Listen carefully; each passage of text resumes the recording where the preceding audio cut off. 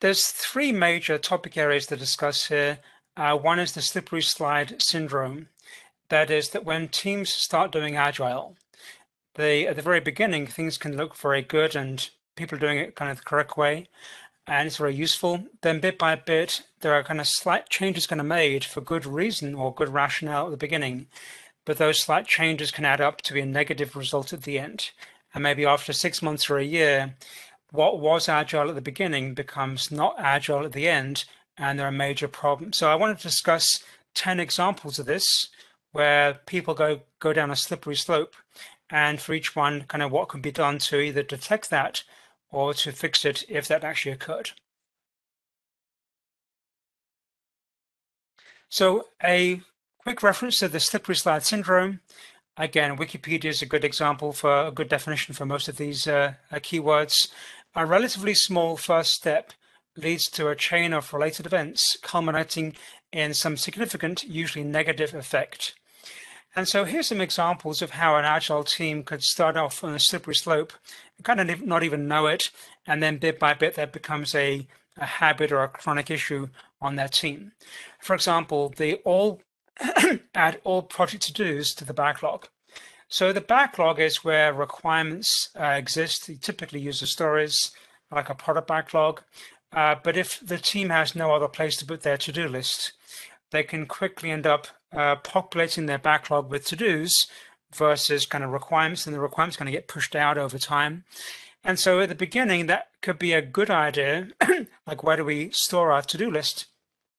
And then bit by bit over time, they end up with nothing of a user story perspective in their backlog. And I'll go through some detailed examples of these in a few minutes.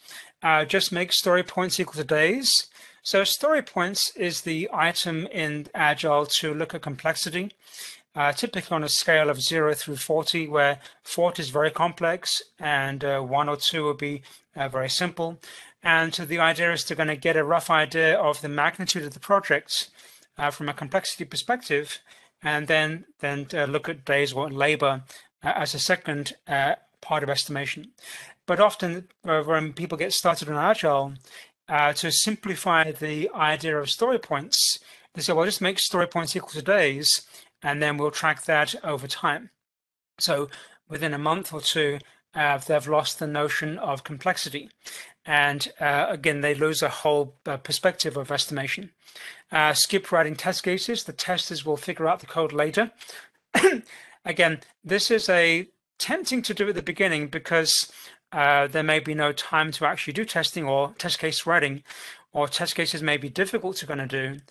But if you pursue that line of thinking over time, or a team does, then you end up with the testers or QA people that really have no idea what the code is trying to do. Maybe the developer has an understanding, but that is not conveyed through the code itself to the tester, and therefore a lot of time is spent trying to test the code, but really having no idea of the end result.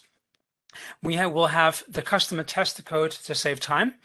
Again, at the beginning or in a particular situation of duress on a project, that may be a good workaround.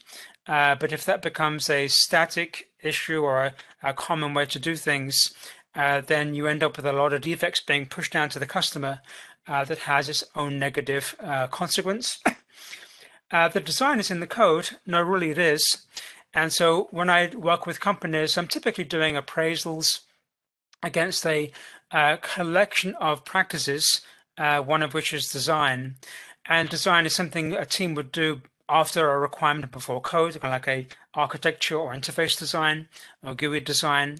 And if the team gets too in a rush, or they really haven't nailed the idea of design in the flow of what they do, they can rationalize pretty quickly that if you guys just understood the code base, that's 4 million lines of code, you would see the design in there. Okay, that would be like walking into a building and saying, well, the design's in the building. Well, no, the bricks are in the building and the implementation is, but the actual architecture or the design is something abstract from that. Of course, if you don't have a design notion early on or do some kind of design activity, then you can end up with major design flaws like performance or reliability or compatibility with other systems. We meet every day, so we are very disciplined in Agile. And so I think Agile is a lot more than meeting every day. Teams that meet every day, every 24 hours, they're disciplined at meeting every day, not disciplined in Agile. And so people have conflated, now some teams conflate the idea of meeting daily at 4 p.m. With the idea they're now disciplined in Agile, and they are quite different activities. And we must be assessing risk and performing design because the team is in constant communication, constant. And so one of the things I do with companies is look at how they do design or testing or risk management and other activities. And when they're starting out with Agile, they may think, well, we must be doing that because we met every Tuesday and occasionally we discuss what could go wrong. Or we meet every Wednesday. People often kind of draw two circles on a whiteboard and are connecting with a line, so therefore we must be doing design. So our constant communication must be an example of doing risk and design. And of course, those topic areas may get covered, but you really couldn't say that risk and design practices are being done just because the team is in constant communication. So there's a bit of kind of whitewashing and conflating going on between the activity of communication, which is good, and the more specific discipline of these examples here of risk and design. So these are just example quotes I'm kind of collecting here of where a team is well-intentioned and maybe very skilled at what they're doing, but bit by bit, if they kind of follow this kind of path long enough, maybe a week or 2 weeks or 4 weeks, then that activity, estimation, size estimation, design, etc., are going to go by the wayside. So we get this negative effect at the end that kind of bit by bit these things get pushed away, and then the team has to then live in a situation where these things don't exist and all the problems they have because of that. But they don't really see it going on because it's a very gradual slope they're going down bit by bit over time.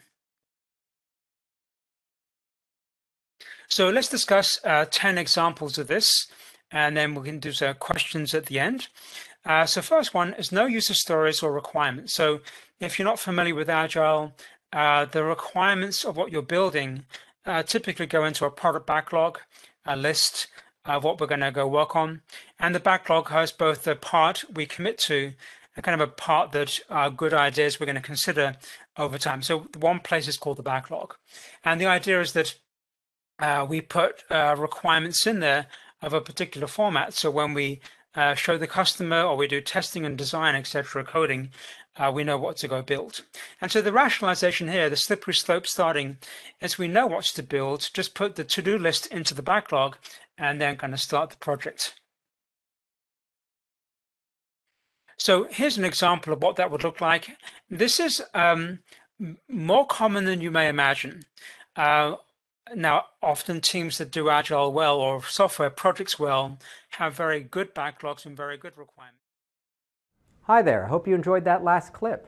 My name is Michael Malutis, and if you'd like to watch the full 60 minutes of that last webcast, while also gaining complete unlimited access to our entire library of IT learning, simply visit our subscribe page at greatpro.org/subscribe. Unlimited annual access is $199 per year. But if you use the coupon code LEARN2EARN, you can drop that membership fee to just $149. That's less than $13 per month for unlimited access to over 1,000 hours of on-demand career development, covering the entire spectrum of IT management best practices, including business analysis and requirements, software development, quality and testing, risk management, process improvement, project management, and even digital transformation. But your membership doesn't just give you unlimited access to our vast learning library. You also get free access to our mobile app, as well as direct access to our network of over 300 of the world's leading IT consultants, all of whom are dedicated to putting practical knowledge at your fingertips so that you can learn more and earn more. I hope you will join me in becoming a member of the Great IT Professional and advancing your career with us. And if you're on YouTube, don't forget to hit that subscribe button above so that you get notified whenever we publish new free webcasts each week of the year. Thank you for your time and best wishes for your continued success.